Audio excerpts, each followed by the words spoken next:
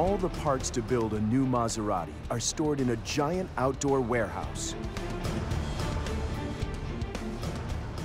The first step is to move the engines, transmissions, and suspension parts to the powertrain assembly building in the back corner of the complex. An entire building is dedicated to assembling a Maserati drivetrain. The drivetrain has all the mechanical parts that gets the power from the engine to the wheels. It all starts with the engine, which is actually built by Ferrari and then shipped to the Maserati factory in Modena. Here, they fit the fuel lines.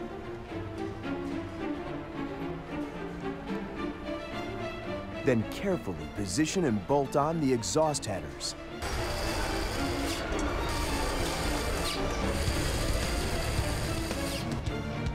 A driver can control the sound of the exhaust.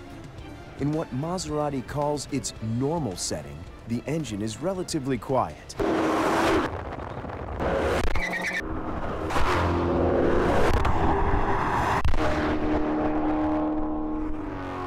But in sport mode, the valves open, giving Maserati's powerful V8 its unique special voice.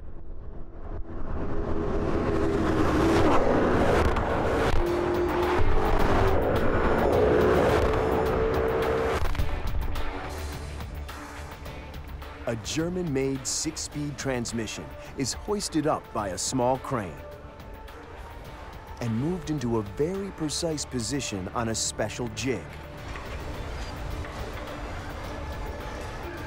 A second, larger hoist moves the engine into position.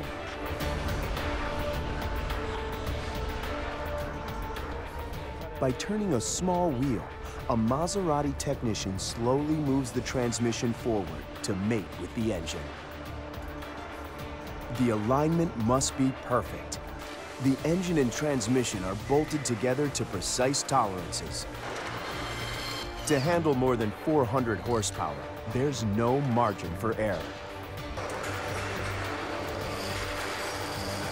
Modern air-powered wrenches do most of the work, but they drive some bolts home the old-fashioned way, by hand tools.